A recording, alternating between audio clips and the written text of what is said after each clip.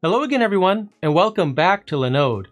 In today's video, what I'm going to show you how to do is create a config file for your SSH client that'll help you simplify your SSH connections.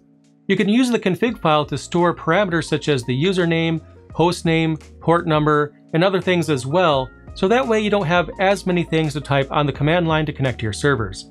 So without any further ado, let's go ahead and jump into the topic at hand and find out how to create an SSH config file.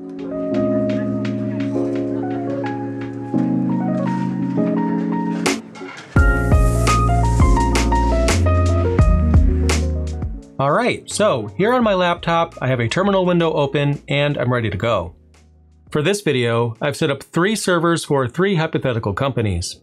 The scenario is that we're a Linux administrator and we have multiple accounts to manage. And the 3 hypothetical companies that I've created servers for include Acme, Shinra, and Skynet. Bonus points if you know the fandoms that the latter 2 are from. Let me know in the comments down below. Anyway, as you probably already know, connecting to a server via SSH is pretty straightforward. We just type SSH, and then the username, and then the fully qualified domain name or IP address. In this case, the fully qualified domain name for Acme is acme.learnlinux.cloud. So when I press enter, it's going to first make sure that I actually want to connect to this server. The SSH client is showing this message because I've never connected to this particular server before. So what I'll do is I'll just type yes to confirm that I really want to connect to this server, and then I'll press enter. And then I'll type in the password, and I'm in. And I'm sure what you've seen so far is nothing new for many of you, because you probably already know how to use SSH to connect to a one-off server, but things are going to get a little bit more interesting as we connect to the other 2 servers. So I'll just hold Control and press D to disconnect from this one. And let's connect to the second one. So for that, I'm going to run SSH yet again, but this time the username of J is not on that server. Instead, the username for Skynet is admin.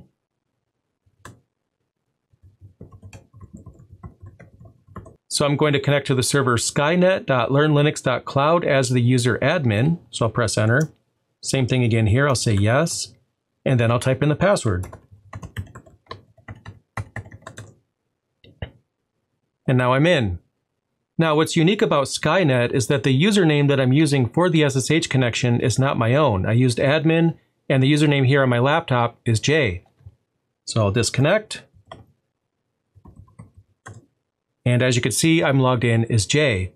And I didn't even need to run that command because right here, it shows the username at the beginning of the prompt. Now the reason why I'm mentioning this is because if I was to SSH into the original server, the first one, Acme, if you recall, the command was SSH, and then my username of J, and then acme.learnlinux.cloud.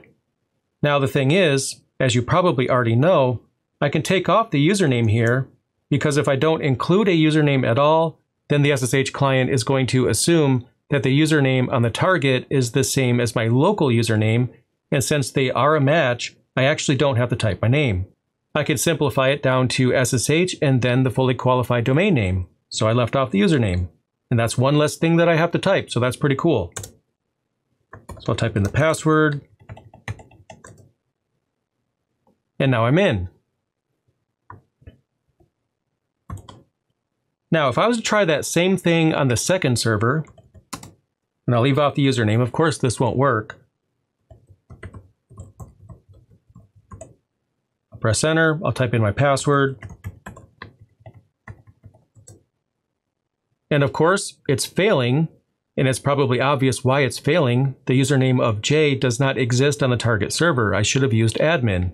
So I'm not able to simplify the command down to just the fully qualified domain name when I go to connect to it, because the username is not the same on the target. And now when I connect to the third server, things get even more interesting. Check this out. I'll use SSH. And I use -P, that stands for port 2222. And then the username on that server is root, and the fully qualified domain name is shinra.learnlinux.cloud. So I'll press enter, I'll type in the magic password,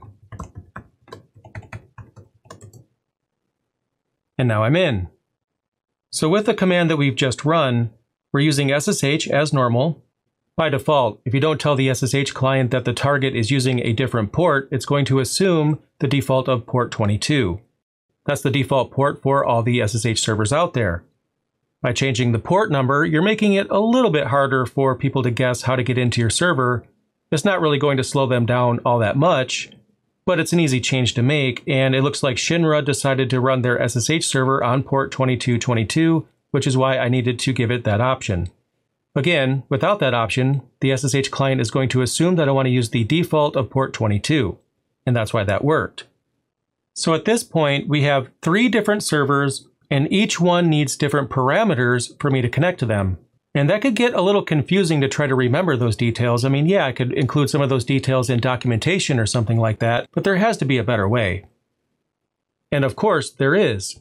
If we create a config file for the local SSH client, we can actually simplify most, if not all, of the parameters that we might use to connect to a server. Now, if I list the storage for the .ssh directory in my home directory, I only have one file in there, known hosts. When it asked me at the beginning, are you sure you want to connect to the server? The reason why it knew that I hadn't connected to that server before is because there wasn't an entry in the known host file that had the fingerprint of that server. But after I connect for the first time, it's going to save that fingerprint. That's what the known host file is for. Again, check out the SSH video that I've done if you want more information on that. But also inside this folder, we could include a config file for OpenSSH. It's not there by default, but if there is a config file there named config, then the SSH client will attempt to use it. So let's go ahead and create the config file. So what I'm going to do is just use nano. It doesn't matter which text editor you happen to use. And what we'll do is we'll save it in our .ssh directory under the name of config.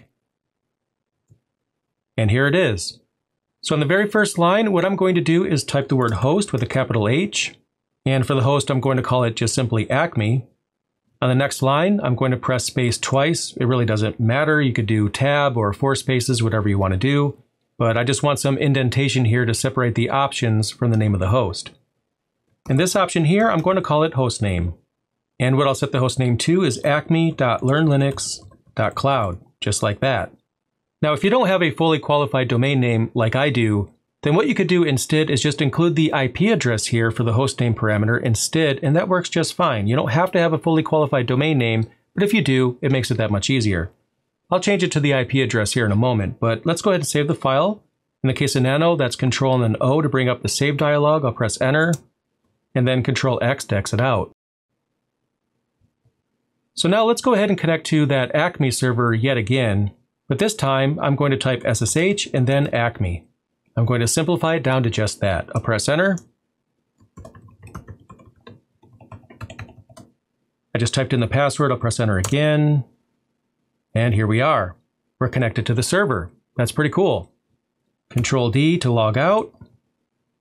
And as you can see, I used simply SSH and then Acme to connect to that server. Now let's take another look at that file and change it up a little bit to help you guys understand more about how this file works in case you don't already. So I'll just use nano. I'm going to open up that same file yet again, and here it is. And what I'm going to do is change the name. Just randomly, I'll just call it potato. I don't know why, maybe I'm just hungry. And then for the host name, what I'm going to do is change that to its IP address.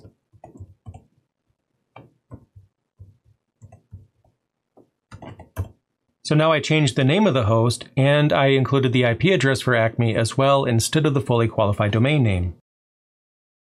So I'll go ahead and save and close the file. And then we'll type SSH and then potato. Now notice that even though I typed potato, it's showing the IP address here, which is pretty cool.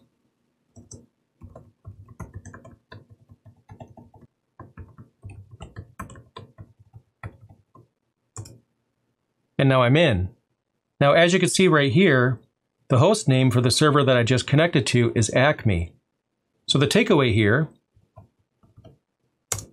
is that it really doesn't matter what you call the host. It doesn't have to match the actual name of the server. This is not actually for the server, this is for you. this line right here that says host is specifically for you to create a nickname for the server, something to refer to it by. You can type whatever you want. It really doesn't matter. What actually matters is that the host name is correct, because that's the part that actually points the client to the proper server. You could use the IP address right here as I have it, or like I did earlier, you can include the fully qualified domain name as well, and that works just fine. Now let's go ahead and take this to another level and add some more configuration to this file. I'm going to close it for now. So this is the command right here that we use to connect to the Skynet server. As you can see, it's using a different username, a username of admin instead of my local username of J. So what I want to do is add this server to the config file as well, so that way I don't have to remember which username I'm supposed to be using.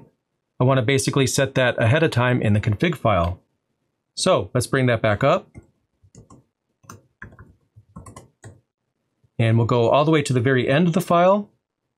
And then I'll add a line break here to separate the first host section from the second one that I'm about to create. And I'll change this back to Acme so that way things don't get confusing. But anyway, the second server is Skynet. And now for the host name, I'll type the fully qualified domain name for this one. And there it is. But what I'm going to do now is add another configuration option. And that is going to be user with a capital U. And then I'm going to set the username to admin. So let's save the file. And then we can simply run SSH and then Skynet. Notice that I didn't type the fully qualified domain name, and my local username of J doesn't exist on that server. I should have typed admin at and then the fully qualified domain name, but I didn't type that either. Let's see what happens. So I typed in the password, and now I'm in. And the SSH config file allowed me to simplify the connection to this server quite a bit, because I don't have to type the fully qualified domain name, and I don't have to type the username either. So even then, I'm able to simplify this down to just SSH and Skynet, which is a lot easier for me to remember. So what I'm going to do now is bring up the command that we use to connect to Shinra. And here it is. Not only do we have a different username with this one, we also have a different port number as well. So there's a little bit more going on with this one. So let's go ahead and just add this to the config file as well and see how we could simplify this connection.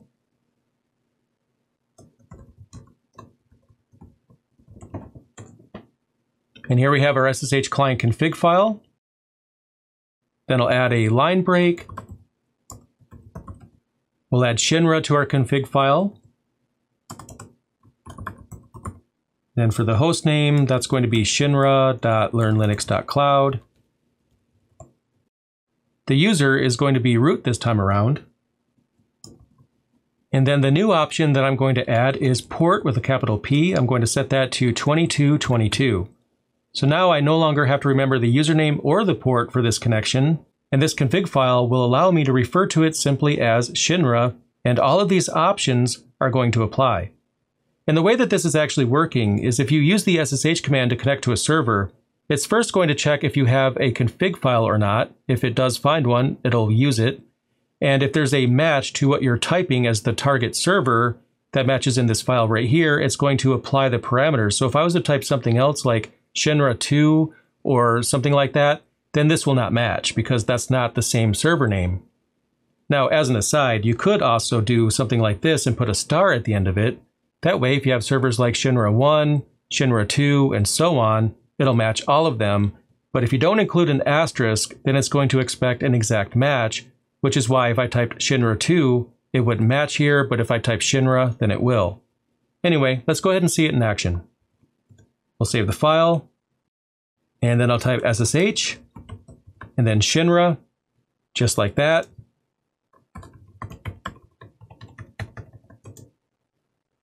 And I'm in. I didn't need to remember the username or the port number. I put all of those things in the config file, and now I can simplify that connection down to just 2 keywords, and I'm good to go. Hopefully today's video was helpful in showing you a way to simplify your SSH connections. Having a config file for the SSH client is a very good idea and makes it a lot easier to remember the parameters and things that you use because you don't have to remember those things. you can put those parameters right in the config file and they're stored, and everything becomes a lot easier from there.